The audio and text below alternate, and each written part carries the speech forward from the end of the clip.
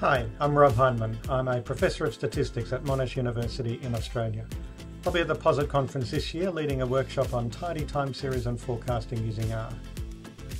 It's relatively common for organisations to collect huge amounts of data over time and then find that their existing time series analysis tools are not always suitable to handle the scale, the frequency and the structure of the data that have been collected. For example, you might collect hourly data, but the regular classes in Base R aren't designed for that. Or you might have a lot of time series, but again, Base R is really designed for single series or small numbers of series. You might have time series stored in a data frame or a tibble, but then the modelling tools aren't set up for time series models.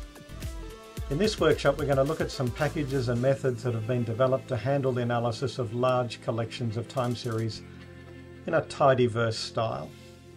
It'll be a two-day workshop, and on day one, we will talk about time series analysis using these tools. We'll look at the Tibble data structure for flexibly managing collections of related time series.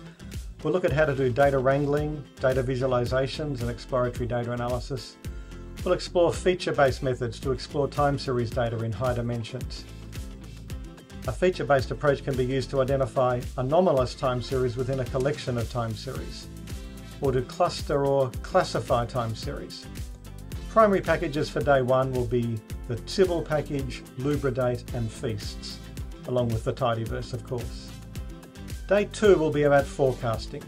We'll look at some classical time series models and how they are automated in the Fable package, and we'll look at ensemble forecasts and hybrid forecasts, and also best practices for evaluating forecast accuracy.